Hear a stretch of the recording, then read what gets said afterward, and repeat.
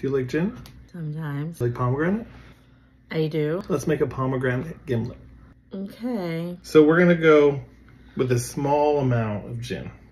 Just a tiny 2 ounces of gin. David, 2 ounces of any liquor is not a small amount. Look how big this bottle is, Stephanie. 2 ounces is tiny compared to the size of the bottle. So, yeah, but you know what it's not tiny compared to? This little ass glass. don't touch my stuff. Call the manager. Darren. Is that a Dave and Karen mixed together to make a Darren? Yeah. Okay, I accept this. I accept this title. Oh, don't touch my stuff. 2 ounces of gin. Per drink. Yes, Stephanie. Let me guess. For the pomegranate, you're going to put in 1/4 ounce just so it's pink. What are we trying to go crazy? That's too much. 1.5 ounces of pomegranate juice. Is that satisfactory? Fine. So we have our base spirit. We have our sweet. Now what do we need? More sweet.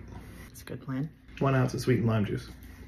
You're going to get the citrus and a little bit more sweet. Okay, this could work. How much? 1 ounce of sweet and lime juice. I wasn't listening the first time. I know. I was trying to see how balanced it was going to be. Was I supposed to put on my surprise face? I'm not talking to you.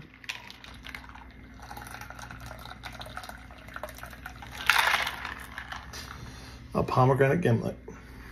It's not really a gimlet because gimlets are pretty normally sour, but... I don't know. What? No! I don't know why every time I have a gin drink, I sniff it because that juniper just it just shows up. Cheers to a pomegranate gimlet, babe. Please be good. Please be good. Please be good. Please be good.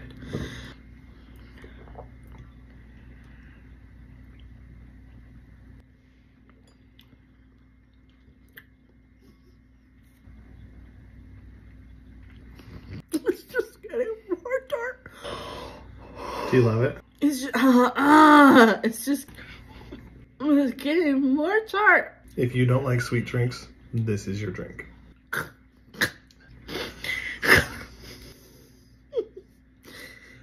Here. Here. It coats your mouth. Here. If you don't like happiness, don't drink this drink.